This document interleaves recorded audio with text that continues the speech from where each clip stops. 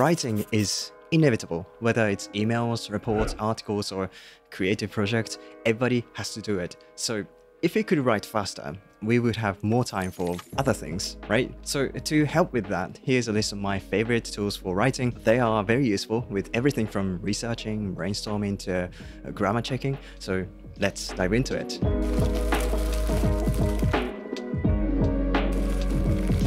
Alright, so Lex is like Google Docs with AI. It's developed by the people at Every, which is my favorite group of writers. So when they revealed Lex, I was super excited. At the beginning, it was quite a simple writing tool with just an AI assistant, but they've been adding more and more features over time. For example, they have Ask Lex, which is your writing assistant. You can ask it anything as long as it's about writing. It can help with brainstorming, creating an outline, getting feedback, identifying weak arguments, and so on. If you need help with a specific part of your draft, you can highlight it and ask Lex. I actually really like this collaborative approach. Most AI apps will try to write the whole thing for you, which always ends up sounding a bit robotic and generic. But Lex is more like, it writes with you, not for you. The way it gives you a helping hand by giving you some useful advice throughout your writing process is really helpful. Another one of my favorite features is the side comments. Similar to those in Google Docs, you can keep the feedback you get from Lex as comments on the document, so you can work on them later. Then, when resolved, you can archive them. Also, it's just nice to be able to pin memos like this on the side of your document, so you don't lose track of your important ideas or reminders. Speaking of comments, I also like that it allows you to share a link to your document so you can collaborate with other people. They're going to need a Google account to sign in though. Once you're done drafting, you can run some checks for different things like readability, grammar, confidence, and so on. Then it will highlight some parts of your text that could be improved. Not all of them make sense, but it's still a good way to revise your draft. It also lets you create custom checks if there's something specific you want to focus on. For instance, you can set the target audience and it will check if your content is suitable for them. There are a few more extra features such as the focus session, where you can say your intention, how long you want to focus for, and how many words you want to write. Overall though, I think this is a great tool to make writing a more enjoyable and efficient process. You can give it a try from the link in the description. Okay, speaking of Lex, they just announced another interesting writing tool called Spiral. This is actually more about helping you get rid of the repetitive tasks that you have to do when it comes to writing, such as turning a meeting note into a proper email, thinking about the title of your article, or turning your notes into a proposal. These things that you usually have to do over and over. Spiral turns them into a simple workflow. I haven't used it much yet, but it seems lots of people are loving it. It's a simple tool, but there are many ways of using it. You can see the public spirals to see how other users use it, from pretty normal ones like turning newsletter to a Twitter thread and user feedback to a case study, as well as more specific and creative ones like convert issues with an Airbnb and refund amount to an email to the Airbnb host. So pretty much anything you might do repeatedly. Of course, you can make your own too. You just need to enter what type of input you're going to use and output you want. So for example, if you want to turn a podcast transcript into a blog post, a transcript is your input and blog post is your output. Then you want to provide a sample so AI can learn what type of output you expect. It will then analyze the sample so it can fine-tune its output. What this means is that you can make it sound like your own writing if you want. By training on your existing writing samples, the output can match your unique voice and style. So if you've been avoiding AI tools because you don't want to end up with a robot, boring writing style, this is a great tool to try. TextCortex is like my virtual knowledge companion. I've tried many AI tools, but still haven't seen anything that can match TextCortex. So I'm glad they're sponsoring this video today. It's a tool that can help you with not just your writing, but also with your research. When you have a topic in mind, you can just type it in and it'll go through the web to find related articles and provide a summary for you. It comes with references, so you can always check the sources if you want to. And what's cool is that you can save the summary as a new note, which lets you see it anytime you want.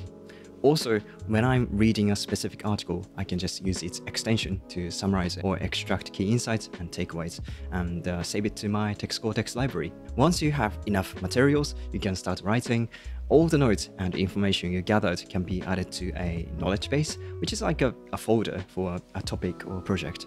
Then you can provide the knowledge base to an AI model of your choice. This way, it can generate content based on the information you gave it, rather than typical generic AI content. And to make it even better, it can cater to your unique voice and writing style. By training on your existing writing samples, TextCortex can generate content that matches your tone, which makes the output feel more natural and authentic. So ever since I started using this tool, it reduced my researching and writing time a lot. By handling the initial research and drafting stages, it allows me to focus my energy on ideation, storytelling, and putting my own spin on the content. If you want to try it, you can sign up for free from the link in the description. I also made a few videos on how I use it, so you can check it out if you're interested. Alright, SciSpace is my another go-to research tool. If you're a writer, student, or academic, it's crucial to do your research before writing, but finding the right paper can be time-consuming. So SciSpace basically makes this process a lot easier. You can just type in what you want to know in the search bar, and then it will fetch relevant papers. There is also a summary with the top 5 papers, so you can get a quick overview. You can know more about each paper by customizing this table. Just add a new column for things like TLDR, results, conclusion, limitations, and more, so you know what each article is about. You can read the full article if you want to, but here's this cool feature called Ask Copilot that lets you ask a question on the paper directly. In this way, you don't have to read the entire article to find what you're looking for. What I also really like is that these responses can be saved in your note, where you collect and organize information. Research can be, overwhelming, so having this feature makes it a lot less stressful. SciSpace also comes with useful tools like citation generator and paraphraser, so it's a great toolkit, especially for academic writing. Also, if you read lots of blog posts or watch videos for your research, you can use tools like Short-Form AI. They are not sponsoring this video, but it's my favorite tool to make my research easier, as well as get some book guides. I put the link in the description if you want to try it out. It's an affiliate link, but you will get 25% discount and also support my channel, so give it a try. Now, being able to type faster is a massive time saver. People can train to type faster using one of those typing practice websites, but if you're too busy or a bit lazy like me, there are some tools that can help you out. But I need to tell you that this is a Mac only tool. I tried to find one for Windows, but I couldn't, so I will give you an update if I do. Anyway, the tool is called Fixkey. It's a writing tool that works with any app on your Mac. As the name suggests, it can instantly fix any typos, spelling, or grammar mistakes in your text with just one keyboard shortcut. It's pretty simple, but I find it incredibly useful. Ever since I installed it, I stopped worrying about typing correctly and started focusing on what I'm going to write. I can just get everything out of my head and into the text, then just hit the shortcut to fix the typos. I quite like how quickly it works too. It's only a couple of seconds before the text is fixed. That's pretty impressive. I believe it also supports various languages as well.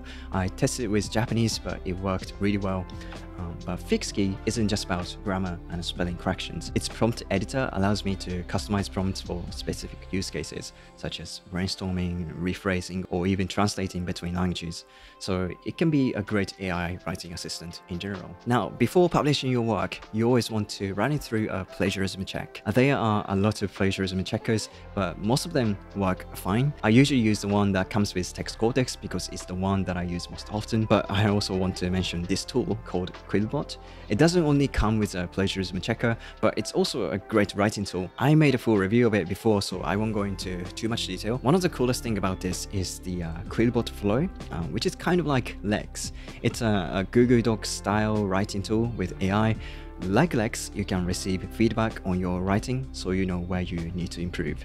Also, when you're writing, you can get a suggestion for what to write next. Or for something else, use flares that let you get things like an example, a counterexample, or a new viewpoint.